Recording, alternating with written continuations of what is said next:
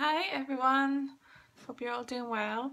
I am Anita from AMor Rustic Arts, and I have been doing this for the last 5 years plus.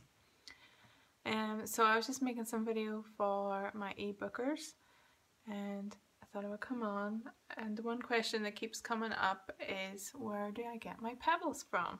So it's not complicated. Where I live, we don't really have hedges in the fields, it's all stone walls, so we have loads of stones. Where I get my arms and legs from would be just like yard stones, so I think it's called blinding. So even just walking to the car, I see arms and legs that jump up at me. So it's not complicated. So yeah, go to your builder's yard and ask for blinding, and have a hook and see what you can find there. Beach pebbles, you know, for bodies and heads. I think it's called Scottish stone.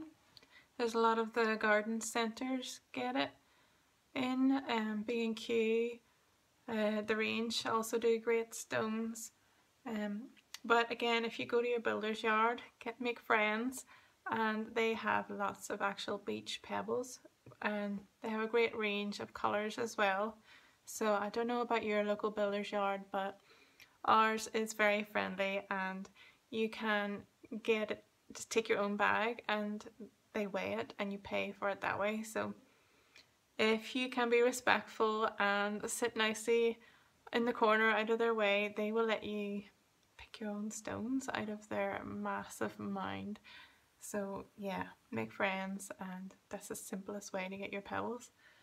You can also get some from like river sort of pebbles. I don't tend to do that too much. Or some people get theirs from the beach, but be careful. Make sure you ask for permission, because I'm not sure that all beaches allow you to take pebbles. But you are allowed to take the driftwood and shells, etc. Okay, I think that's all. My little shape pebbles, it's a limestone type stone, don't know the proper name, sorry, but again, local dust, we have a lot of that. So if you need some of those, send me a message and I can post some out to you. Other things for shape you could use, there's like granite stones you get again in builders' yards. I'm not sure about B&Q. B&Q can be a hit or miss, but definitely the garden centres, they have like granite sort of pebbles. So they're like white with little dark patch, like flecks through it, which would work really well for your sheep. Okay, I'm trying to think what other stones do I use. That's pretty much it. So look out for the Scottish stones, Scottish pebbles I think they're called, and get friendly with your local building supplier. Alright, I hope that was a great tip, and again, any questions, send me a PM, or what you'd like to see in the next video, sure, let me know as well. Okay, thank you, bye.